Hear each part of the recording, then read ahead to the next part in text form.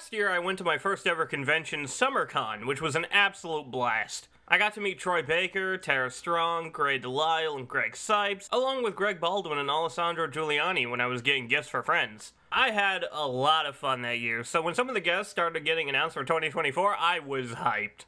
Off the bat, Ron Perlman being there was enough to make me want to go so I can get Slade's signature on my Teen Titans box set, but as the months went on and more people were being announced, the more the list of people I recognized and wanted to meet grew, until eventually I had 11 people I wanted to meet.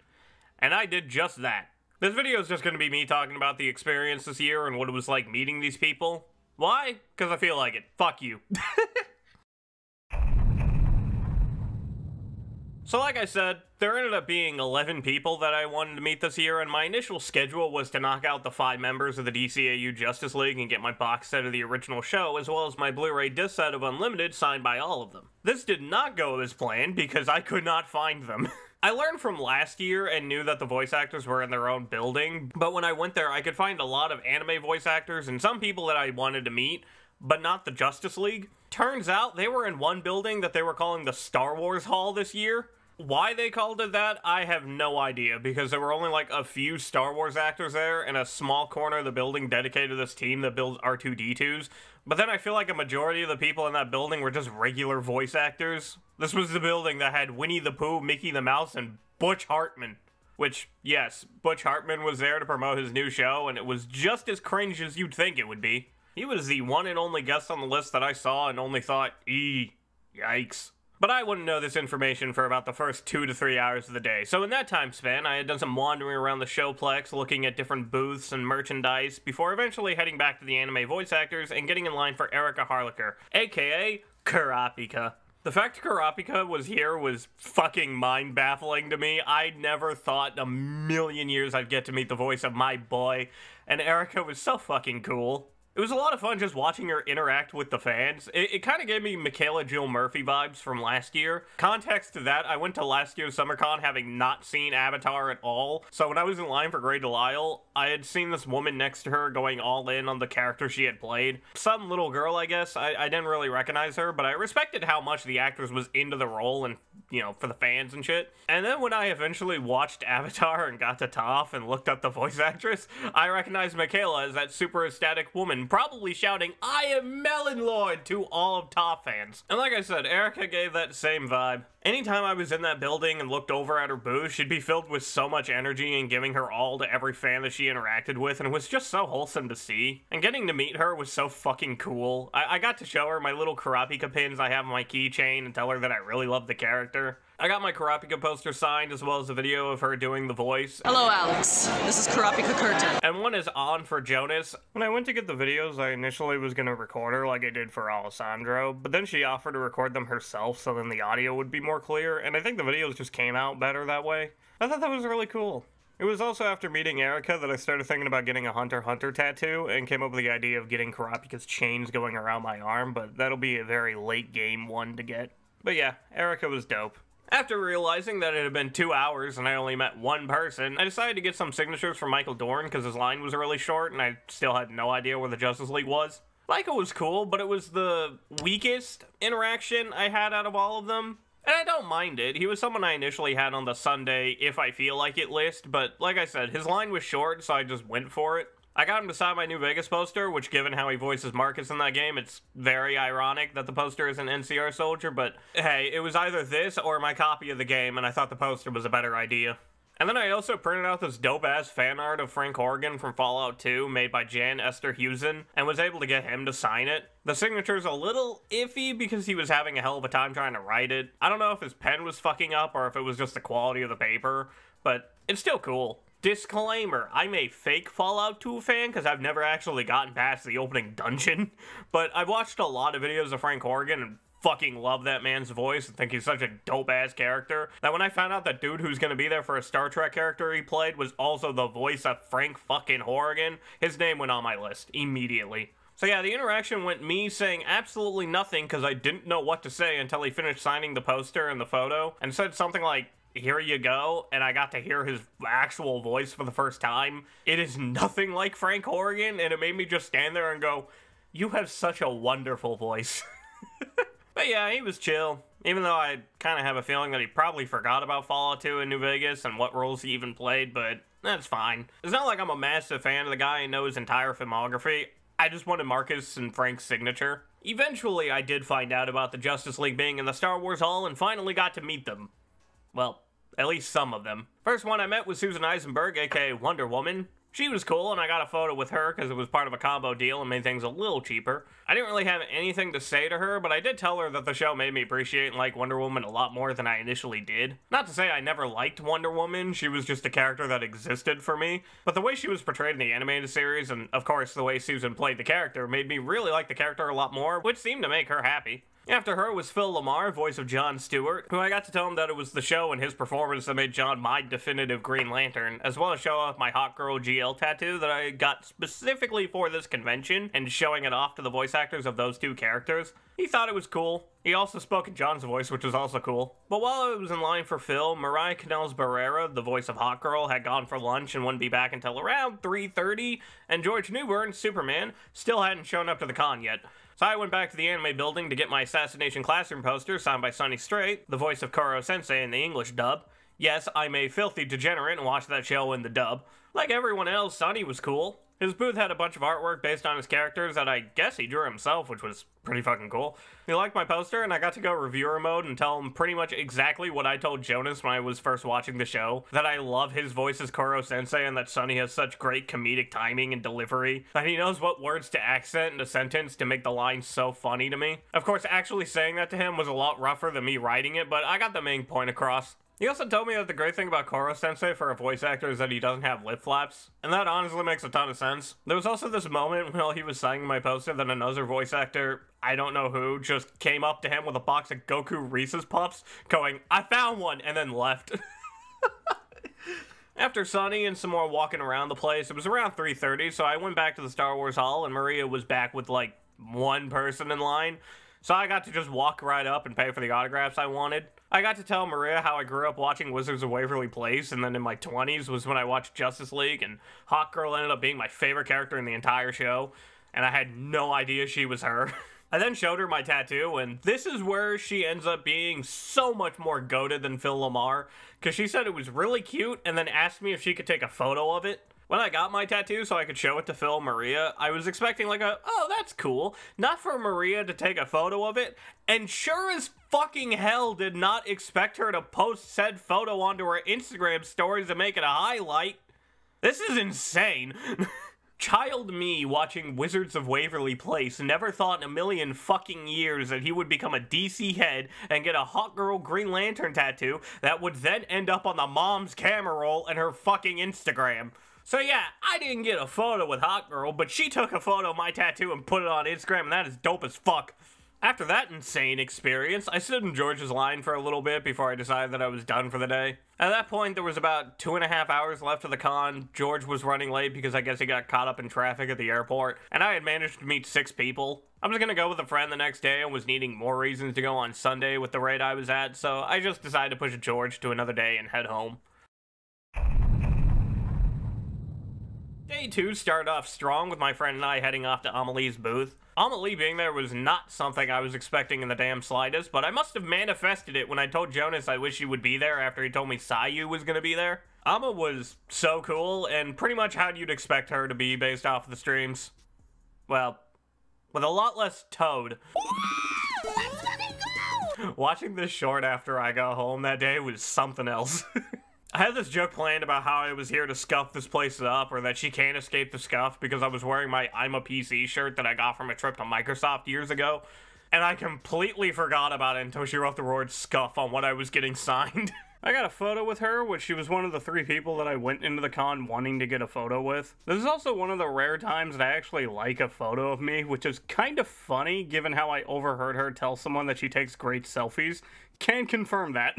And I also got to tell her at the end of our interaction about how I related to Metamorphosis, a monster you made, to YouTube and hate comments, and how it personally hit home for me. She even asked me what I make, and I told her that for the last 3 years it's been reviewing media. She gave me some advice when it comes to hate comments, pretty much being sometimes you just gotta ignore the comment sections. That she knows it sucks because you want to be that YouTuber that reads and responds to all the comments, but sometimes you just can't. And given how that was the decision I had to make literally right at the beginning of the year, that hit. But speaking of her signing something, I didn't bring anything specific. I wish I had a CD of Rise of the Monarch for her to sign, but unfortunately I don't. And she did have a CD for sale at her booth, but it was her Naruto cover album, which, I'll be real, I thought that was kinda weird. Like, why did you choose the Naruto cover album over your debut original album? I don't know, but I did find something at her booth that I knew immediately would have to get signed, that being the tech support print. And the fact that I had 2 empty speech bubbles meant that I knew I'd have to get Sayu to sign the other one. So I had my friend pull up the tech support while the plane was leaving the runway short, paused on the Discord messages to have her write down some of hers.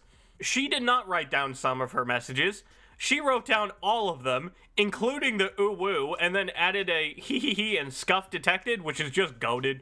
I did not expect her to write the ooh woo part. But what's even more goated was that now that I had this print, which only had half of it written out, that meant, of course, I had to go get the other half, which meant I was now going to meet Sayu, which I didn't even have planned, to be honest. Nothing against him, I just didn't have anything to say or get signed until I got this print. But the thing with Sayu was that in order to get a quote with your autograph, it was $20 per 6 words. My friend and I knew that we would have to paraphrase his Discord messages because there's no way you can put all of this into a speech bubble. So I thought of the sentence, "The plane's about to take off." A perfect 6-word sentence. I got up to him, made a tech support joke, told him that I was getting the autograph and a quote, and that I wanted "The plane's about to take off." I don't know if it's just me, but this looks a lot more like 6 words. Yeah, Sayu just blatantly ignored my request and instead wrote all of this off the top of his head, and that is goated, and I love him for it. I will say, this print is the most unoriginal thing I have ever gotten a celebrity to sign from one of these cons, and I do not care. The joke is worth it, and the fact that Sayu wrote what should have cost me $40+, even though I only paid for 6 words, is amazing and makes the print so much better. I hope I don't sound like I'm complaining, because I'm not. I appreciate this a lot. Sayu, if you're somehow watching this, thank you. Also, it's really funny watching Sayu's SummerCon recap video and him talking about how his VTuber is more popular than his actual name, because despite seeing his IMDb credits say Sayu in a music video, and despite the VTuber model being on the photo, I had no idea this man was Sayu until Jonas explicitly told me it was Sayu. So fuck me, I guess. Anyway. After that amazing experience, my friend and I went to get some food and then headed off to the gaming area that the con was holding this year. Our original plan was to have my friend show off his Beat Saber skills, but they didn't have any of the VR gear set up, so that sucked. Instead, we walked around, him looking for any sign of VR gear or Beat Saber, and me stopping off at stands and buying shit. I also saw a guy playing a Spider-Man game on the PS5, and he was playing as Miles, which made me think they had Spider-Man 2 there, and as badly as I wanted to play it then and there, I also don't want my first experience of that game to be like half an hour of gameplay that I can't save or ever go back to. I'd rather just wait until I get my hands on the game so I can dump as many hours into it. After coming to the conclusion that Beat Saber must have been a specific day thing, and the rock band that was set up required you to sign up to play, we decided to leave the area and go back to meeting people. I thought about meeting Ron Perlman, but his line at this point had its overflow in like 3 rows of that, so we went back to the Star Wars Hall and got in line for D. Bradley Baker, as well as saw this fucking atrocity.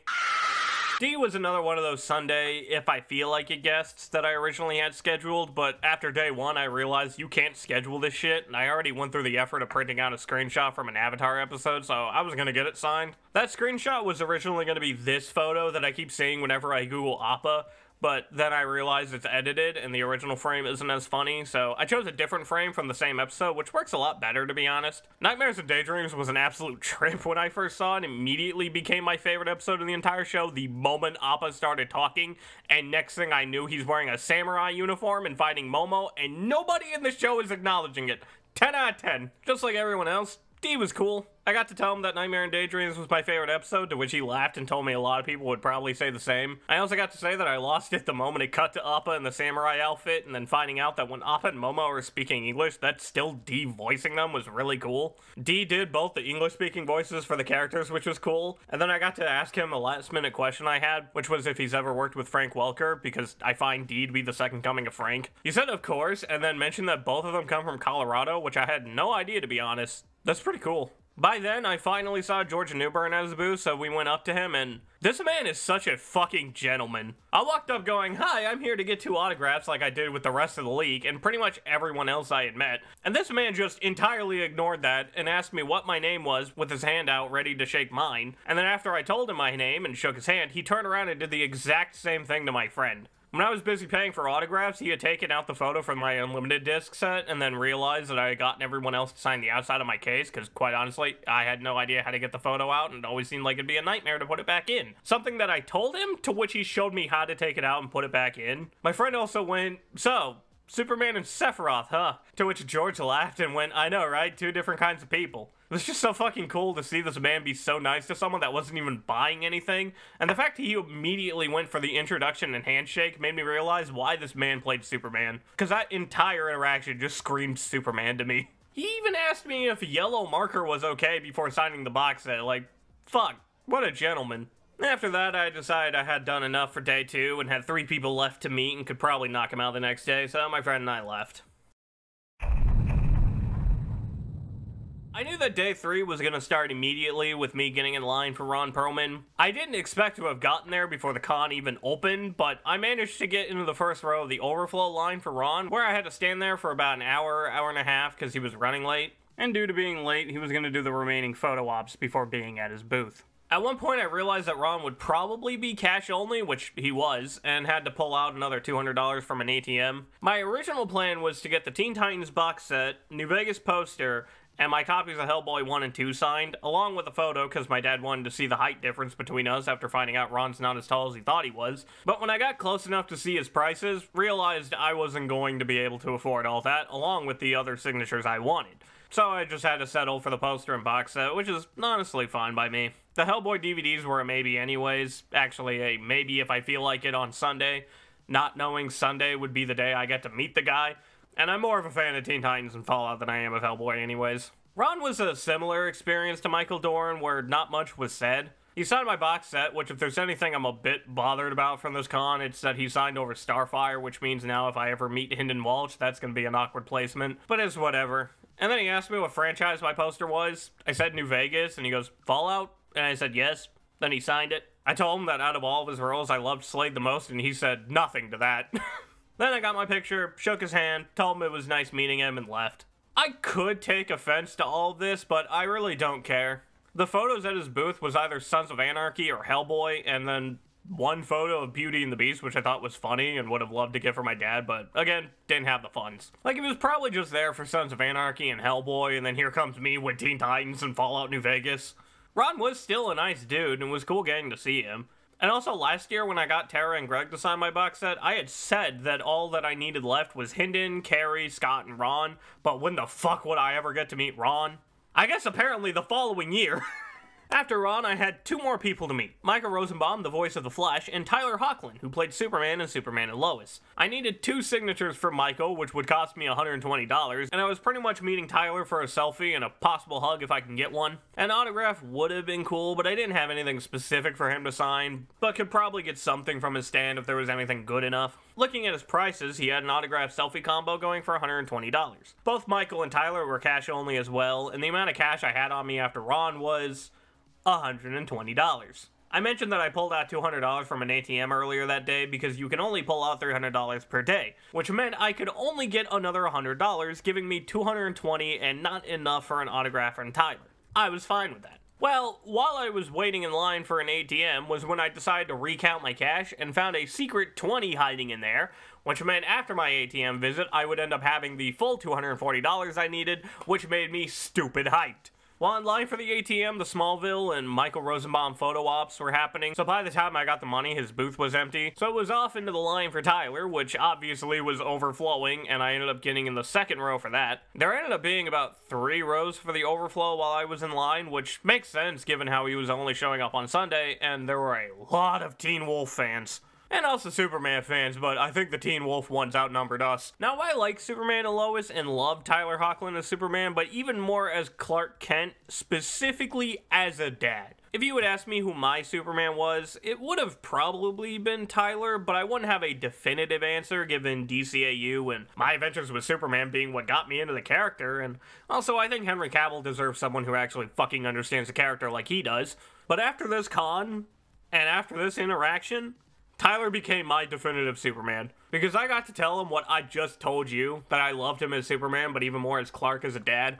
I even brought up the scene with Jordan's laser vision on the football field and Jordan getting the kryptonite taken out of him as amazing scenes of Superman being a dad and just totally gushing about him and how wholesome they were, to which Tyler, with such a big smile on his face, seemed so excited to hear me say that and even told me that he thought the football field scene would be a really underrated Superman moment. And then when I went to get the selfie with him, I asked him the question I had been meaning to ask him the moment I found out he'd been at the con. Could I get a hug? Because I just wanted a hug from my favorite Clark Kent. The Clark that's so insanely wholesome. The Clark that's such an amazing dad. The Clark that just looks so damn huggable. And Tyler's response was, of course. We took the selfie where it was like a sideways hug, and honestly, I thought that was going to be the best I'd get. And I was fine with that. But then, after getting my phone back, he puts out his arms and was ready for an actual hug, to which I pretty much just dove right into his arms, burying my face somewhere in his chest because this man's 8 inches taller than me, and it was amazing. No shit, I genuinely feel like an 8-year-old with how goddamn giddy that hug makes me. Tyler is the most huggable man of all time, and that whole experience really did feel like meeting Clark/Superman. He was such an energetic and wholesome guy, and again, I got my hug. Maria taking a photo of my tattoo was peak until this hug. I cannot explain to you just how fucking happy that hug made me. I rode that high for several hours. Oh yeah, and I did find a photo of him as Superman that looked pretty cool and got autographed, but, you know, the hug was peak.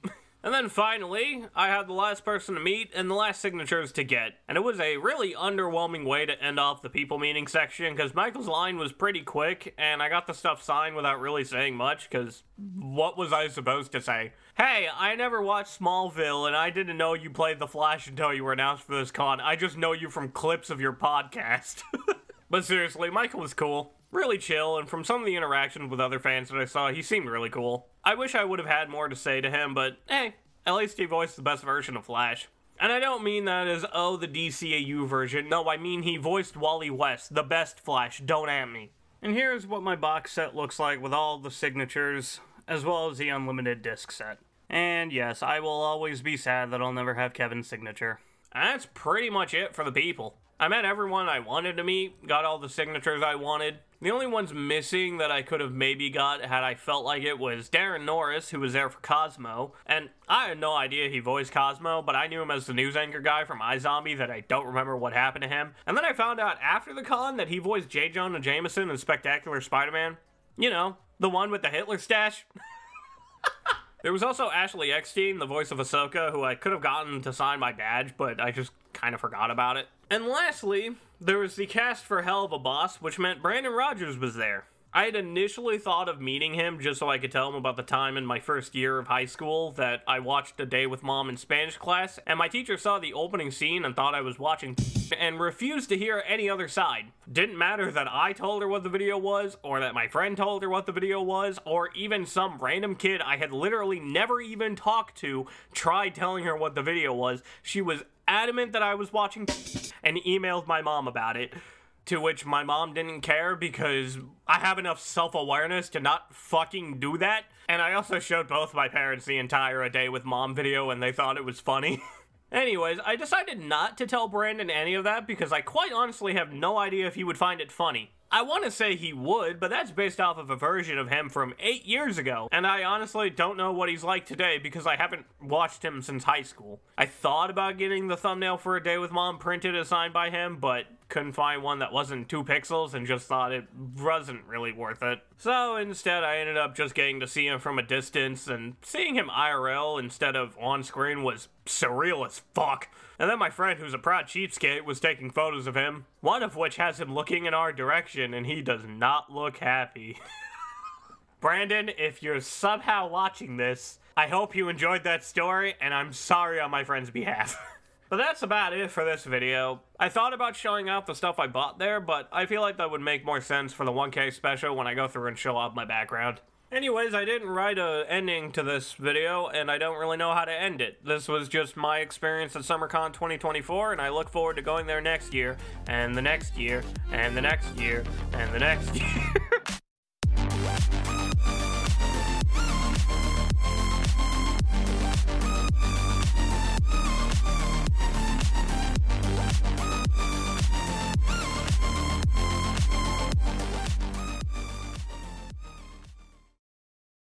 Could I have a subscriber, please?